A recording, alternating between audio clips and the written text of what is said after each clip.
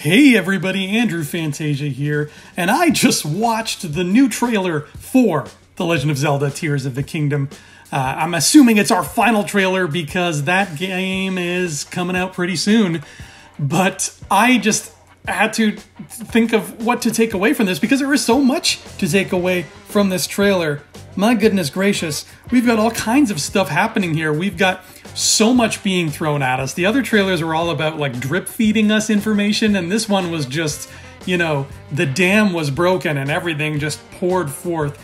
We got Link fighting other people on vehicles rolling across Hyrule. We got our first good look at Gleeok, the three-headed dragon, in all his 3D glory.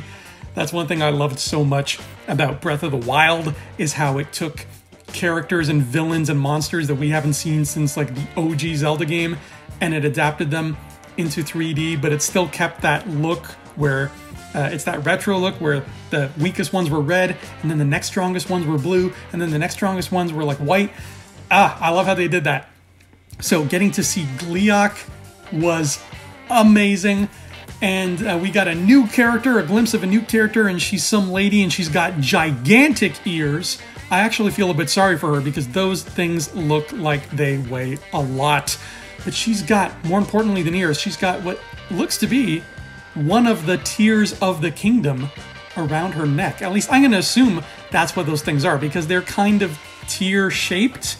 So I'm going to go ahead and guess that those are, in fact, the titular tears of the kingdom.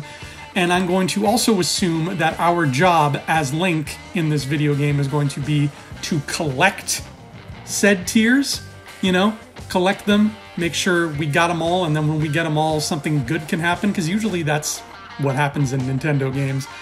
And we got tons of footage of Zelda, tons more new footage of Link running around Hyrule, and to top it off, our first good look at Ganondorf. This game's version of Ganondorf, my favorite video game villain of all time. We got our good look at him, and he's evil, and his hair is still red, and he's laughing up a storm because he's a bad guy. Wow. There's a lot to process in this trailer. I need to watch it like at least 5 more times to kind of see everything that's going on because there is so much of it. But those were just my takeaways of the Tears of the Kingdom trailer and everything that we saw. And the stakes just look so much higher than they have ever been. Hyrule looks like it's being rebuilt. It looks like you are part of that process.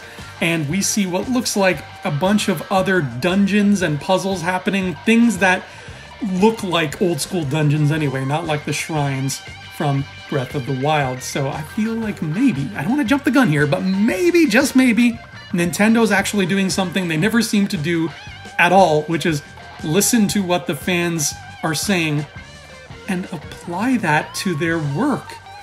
Have we broken new ground here? I don't know. Tell me what you think about the Tears of the Kingdom final trailer.